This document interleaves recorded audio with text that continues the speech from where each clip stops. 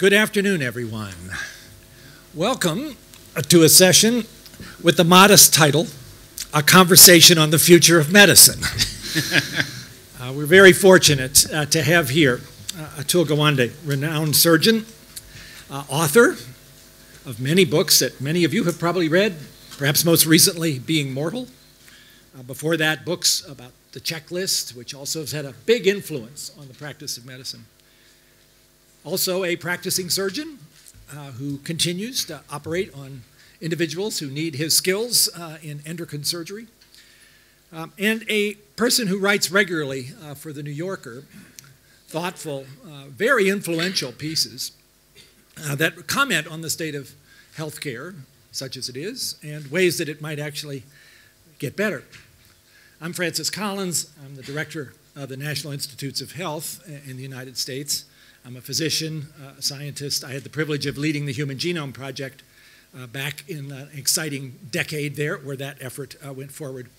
And now as the director of NIH, I oversee the world's largest supporter of biomedical research, which covers a whole lot of territory from basic science through translation, through clinical trials. So we're going to have a fun conversation, and it's not very scripted. It's hard to say exactly where this might go. But I thought it might be interesting for starters, Atul, just to read for the group here the final few sentences of your most recent contribution to The New Yorker, which just came out this week. And I won't put the context in. I'll ask you to do that. Atul writes, "We can give up an antiquated set of priorities and shift our focus from rescue medicine to lifelong incremental care. Or we can leave more and more people to suffer and die from conditions that increasingly can be predicted and managed. This isn't a bloodless policy choice. It's a medical emergency." What were you talking about? First of all, can I say thank you for having this conversation? I get to have this conversation with one of my heroes. Oh, come on. So it's a special occasion. What I meant by that, we built medicine and we built the healthcare systems around the world at a time when medicine's capacity to deliver value was really around heroic interventions.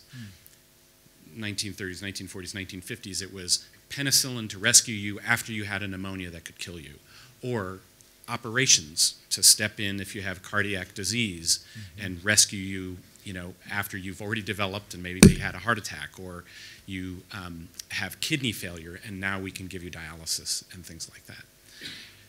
The capacity of fields that were incremental in nature, small, steady deposits of care over time, like primary care, there wasn't that much they could offer to do that would make a big difference in your future. But what I'm pointing to is the fact that data-driven healthcare is arriving, and it has already started crossing the curves that my field, like surgery, had a clear, immediate value we could provide in people's lives. But now, by the 60s, we discovered that high blood pressure, we didn't realize this, but that high blood pressure was one of our biggest killers, leading to not just heart disease, but also to dementia, leading to kidney failure. And we discovered, and it took time, we didn't have it in the 30s and 40s, but we found the medicines that could control blood pressure, and now they're really cheap and easy to provide. And as we've added that kind of predictive capability, the reason we could discover that hypertension mattered was we could gather the data about what happened to people in studies like the Framingham Heart Study, looked at an entire community across the course of people's lives, and discover all these things that turn out to make a clear difference, hypertension, smoking, and so on. Well, that's getting even more sophisticated as we add genomics, as we add information showing that the community you live in might matter. And a lot of the work I do in Ariadne labs, with the research center I run in my writing, is about how the quality of care in your health system turns out to be very predictive of your likelihood of survival. So what I was describing was a world where the heroics is still what we reward. Not only are surgeons like me the highest paid people in our profession, I'm armed with millions of dollars of equipment when I go to work to do my best work for people. But the people who look after high blood pressure, half of the people in the country, in the United States, and around the world, it's 1 billion people with high blood pressure, only 14% are receiving appropriate treatment for their care. Even when they've seen doctors, they still have uncontrolled high blood pressure. I can't help but jump in here as you're talking about the heroic model for how we value the way in which care is delivered, to tell you a personal story about my own daughter, who's a physician, trained in internal medicine, got expert training in nephrology, the study of kidneys, went into nephrology practice, spent most of her time overseeing dialysis, and got very frustrated with all of the ways in which patients that she had to take care of had diseases that could have been managed much better at an earlier point, diabetes, hypertension, but weren't. So she reinvented herself, gave up dialysis, and basically her whole practice is hypertension. But she takes care of patients in a holistic way. She gets to know them. Her appointments are 30 minutes at least. She makes about $50,000 a year. A fraction of what she made. A fraction of what she made before. So yes, the way in which we value the delivery of care, as you're telling this story, resonates very strongly with watching in my own family what we have done. So how do we get to this mess, and how do we change it? Well, it's for logical reasons in some sense. When illness was experienced as a catastrophe that needed rescue, it was a fire, you built a system to provide fire engines. Yeah. And so we had all of our insurance was designed to provide for your hospital and interventional needs. Yes. And that was the way it was designed. And you know, the value wasn't around that steady incremental care. So as a result, today, we still live in that system where the highest paid clinicians, orthopedic surgeons, interventional cardiologists, and the like, and the lowest paid, pediatricians, internal medicine physicians, rheumatologists, your daughter, and specialists like HIV specialists and geriatricians and others. But one of my points is that we're crossing that line now where we are more and more able not to react, but to project and predict what could go wrong for you. And one of the things we have wrong with our model about recognizing how to use genomic information and how to use data about, you know, your own personal life, you know, what your smartphone can tell you about how well you're sleeping and exercising and things like that, and about the quality of care that you're getting in the system. One of the things we get wrong is that the idea that genomics will lead to an instant fix that addresses your problem in the future. What I try to make clear in this article is how steady incremental care that's probably lifelong care based on what we learn from your data and are able to predict and see that's coming down the line and then reshape your future will be the most life-saving way we deliver on that data. We already know if you have a regular source of care from a clinician who knows you, you have a longer life expectancy, you have better quality of care, and you have better health. And we have made it so in our financing systems, certainly in the US, but around the world, that we are undervaluing that care to the point that we're leaving millions of lives and the potential improvement in their lives at stake. So how do we turn that around? Because those who are responsible for covering the costs of care are generally not enthusiastic about taking on additional responsibilities unless you can show the evidence that that does, in fact, improve outcomes, extends not just lifespan, but health span, and maybe even saves money by avoiding the development of very expensive disorders that could have been prevented.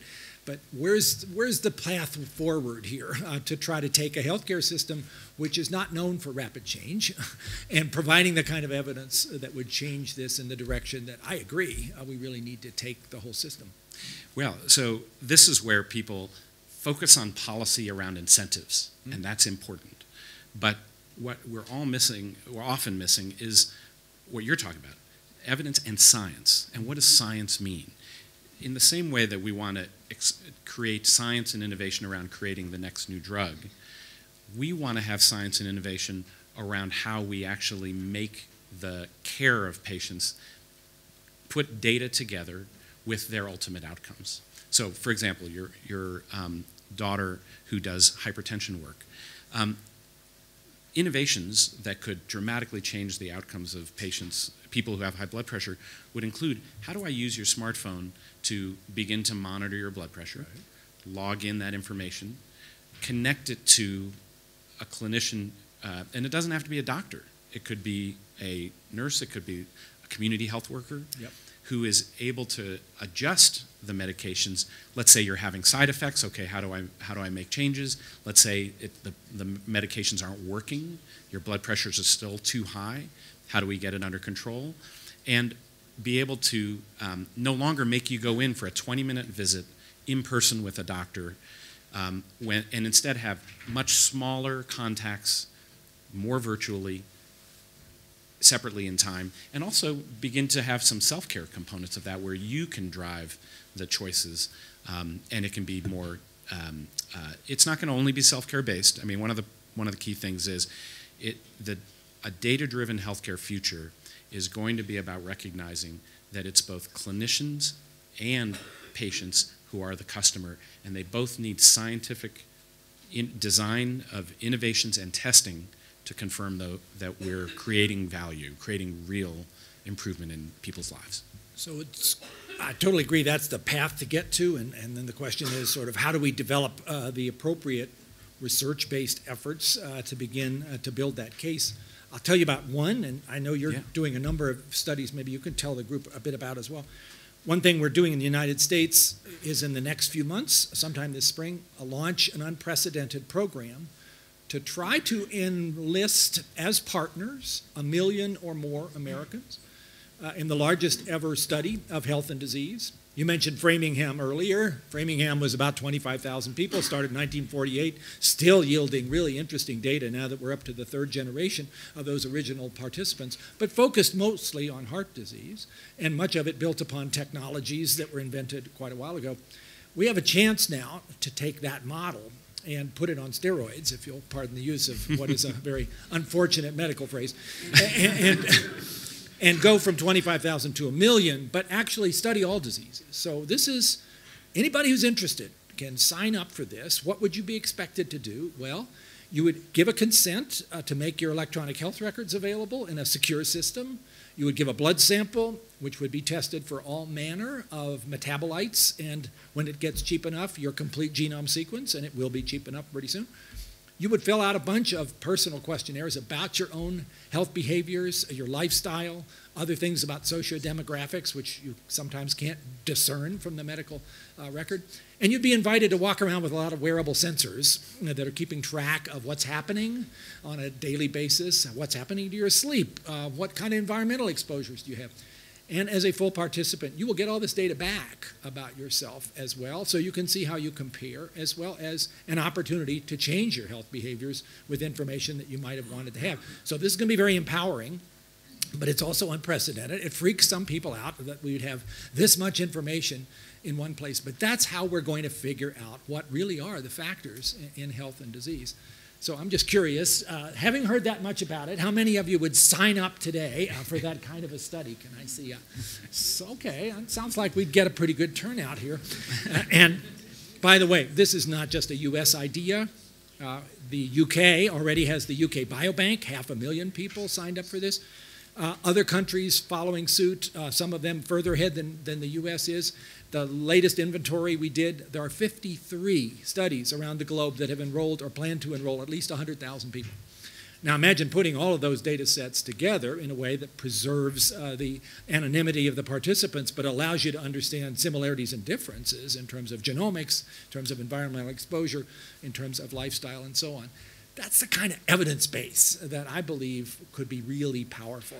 The other thing I like about this is that those individuals who are part of this will also be in a situation to modify their healthcare and have their healthcare providers do this as well. So this is a pilot project for the transformation of all of healthcare.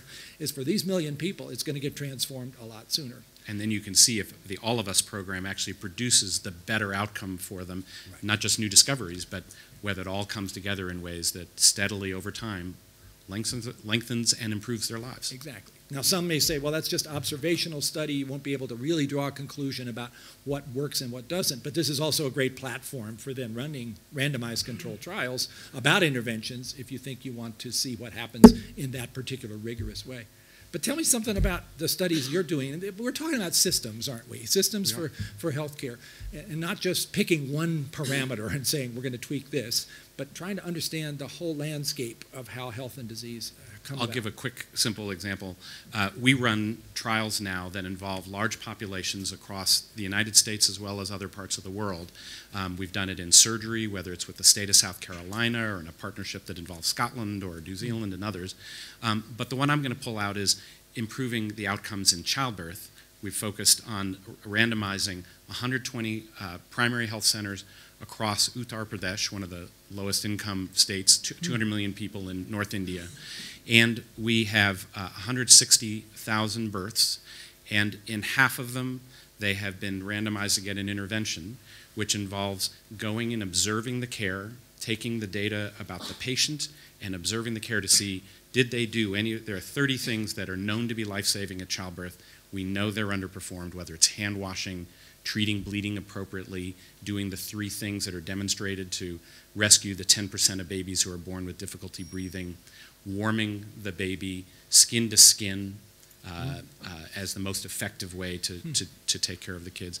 And what we found so far is that by providing, send observers, observe the care, provide the data back, and coach them on how to solve problems along the way, coach the nurses, coach the medical leadership, and even the policymakers, that we have had 35 to 75 percentage point jumps in practices that are all below 10% adherence. And in 2 months, we will then be able to make public, we're on our way to being able to make public what the outcomes are. I'm optimistic that we'll see significant reductions in mortality. It'll be very interesting if improving hand washing, taking care of breathing, and addressing bleeding does not actually improve mortality, but this is a place where 1 in 20 of the kids die. When we go to a US setting, we're not at 100% on these 30 known practices. So across the world, in high, middle, and low income, it's the science of how you deliver on data-driven delivery of healthcare. And you've written a lot about that and collected a lot of data about the really major imperfections of our own healthcare system and the massive differences that occur across the U.S. in terms of exactly what kind of healthcare people get. Your zip code is clearly one of the strongest predictors of what your health is going to look like. And that's not something that's written into your genome, it's something in your environment. And yet it's really a powerful part of this. Do you get a sense that the existence of such evidence is actually shifting the attention of our healthcare system, both in the US and elsewhere, from a system which basically pays for procedures versus one that does expect to see results? Are we making progress here? Yeah, I think that for the most part, the industry in the richer parts of the world are realizing that fee-for-service is dead, that paying fee for quantity of care, that each quantity you produce, it will give you, the payment regardless. Because there's such a wide variation in the results people get, depending on where you go for your care. And furthermore, that wide variation has no connection to what that cost is.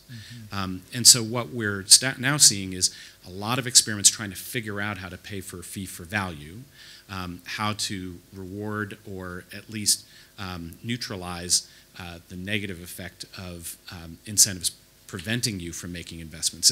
It's a terrible thing that our worst paid people are pediatricians and others who are just at this moment where arming them with data would allow them to make more of a difference in people's lives. Yeah. So creating systems that are allowing you to reward the primary care clinicians and others, that's going to be crucial for how we move forward.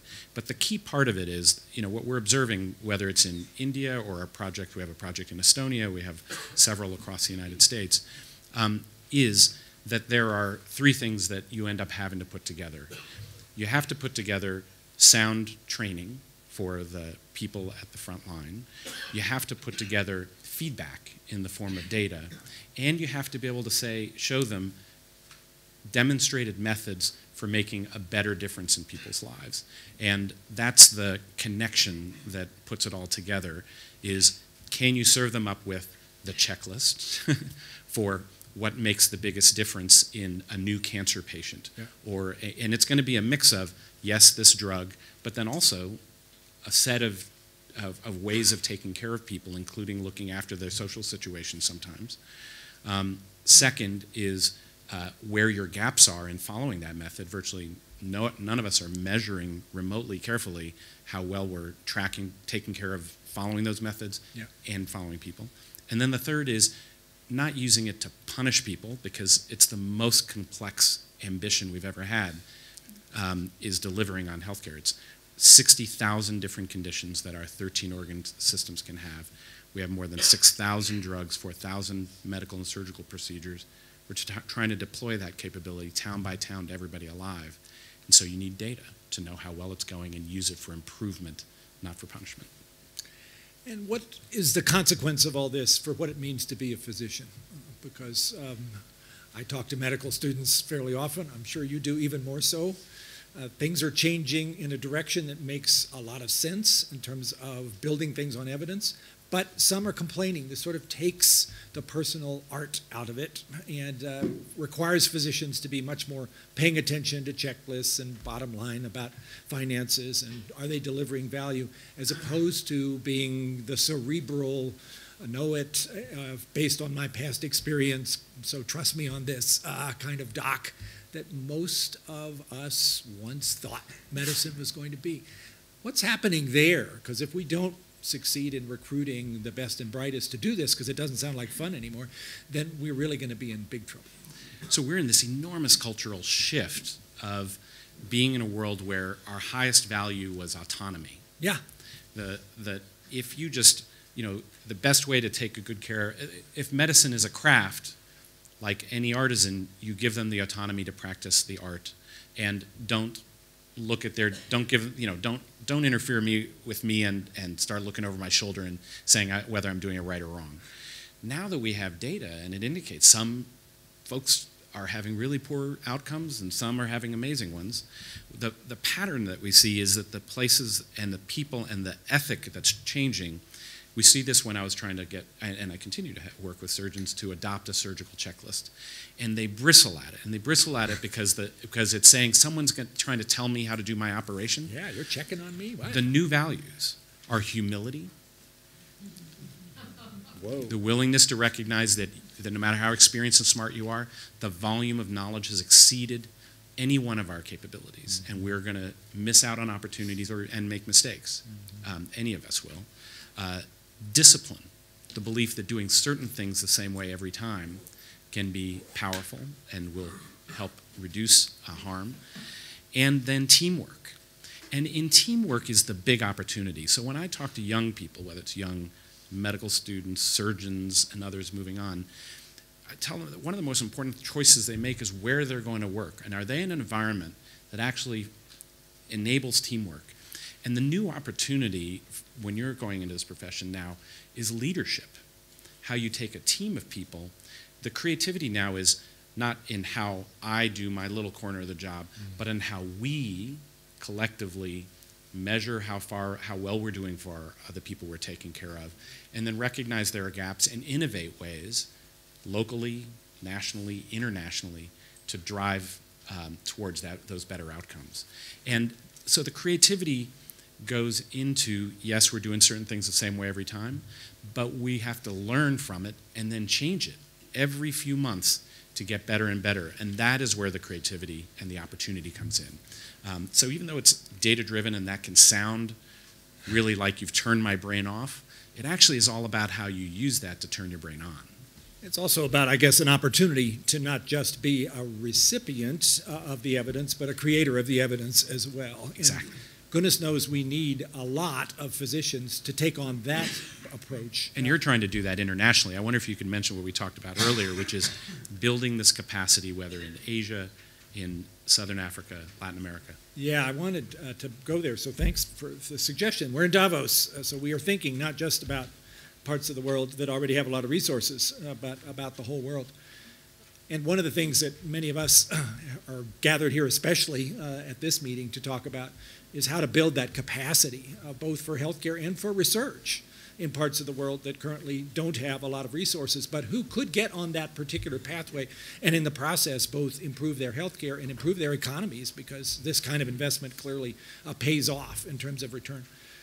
There is a new coalition that just got formed yesterday called the Coalition for African Research and Innovation, an effort to try between the NIH and the Gates Foundation and the Wellcome Trust and the Alliance for Accelerating Excellent Science in Africa, AESA, to see what we could do in terms of shifting the center of gravity from where support has been for healthcare and for research in biomedicine, which has largely been a colonial model and not necessarily one that's sustainable or good for the recipients. We need to go from sort of a donor model to an owner model where the countries that have the most to gain by this kind of advance wrap their arms around it with help from all of the other countries like the US that have the opportunity to do so. But it becomes much more driven internally by the opportunities, by the needs. So the research needs to be in the areas that are most needed in that environment, which might not be what you in Boston had come up with in terms of what we think those folks need.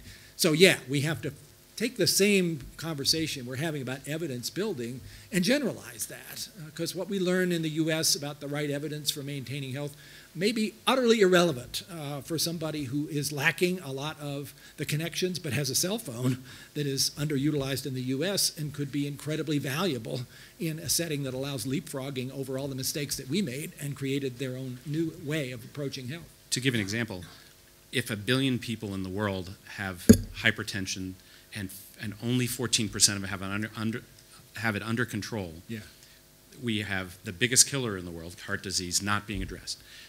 Why we have to wait for that solution for how to close that gap to come out of a handful of research universities in the United States and in Europe is bizarre, because there is no reason that innovation cannot crop up anywhere in the world.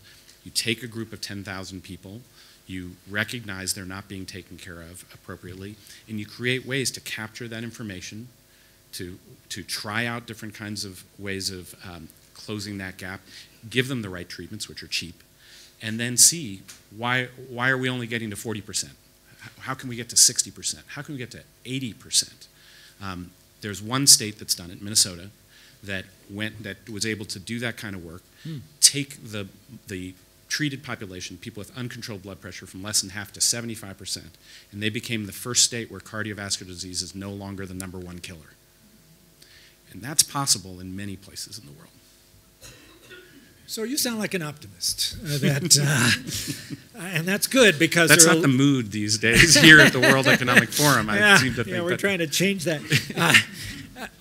Because there are certainly people not so optimistic who say we're just on the wrong path with healthcare. It's absolutely wrecking our economy because we spend so much on it. In the U.S., what is it now, 18% of our GDP, and yet we can all document that we don't get that great healthcare for it. Do you see this path actually realistically taking place over the course of the next while, where we do transform the healthcare system in the U.S., in developed countries, in the rest of the world, based on evidence? Are we really make this happen, or is this going to be a Davos talk fest? Yes, I think it is happening. It's not clear that the U.S. is going to lead the way, and I think it's, on the U.S. side, it's up to having policymakers work together to make sure we continue to contribute. But we've got a project, for example, with the country of Estonia and the World Bank, where at Ariadne Labs we're working around primary health care. We've defined 5 populations who are the highest risk population for poor outcomes of care. For example, people with heart disease, alcoholism, and 1 hospitalization. So this is a group who have some of the highest cost people for the country, and they usually have jobs and then are at risk if they go on to the 2nd hospitalization or 3rd hospitalization. They're out of the workforce, they are sick, they're often at risk of becoming homeless or becoming purely managed by state costs, and they are suffering. Designing, this is a country that has 90% of their population already in their data. They have the electronic health records to be able to define that population and then recognize that they have gaps in their care. No one addressed their blood pressure, no one addressed their diabetes, and then they the experiment is arm the primary care clinicians with a community health worker. They've paid for a nurse or an equivalent to be alongside their clinic. And for people who are in these 5 categories, amounts about 5% of a population of a given clinic, that community health worker focuses on their care with data to track how well they're doing. We're not doing that at statewide or national scale in a country like the US. But there are other places that are beginning to make this happen.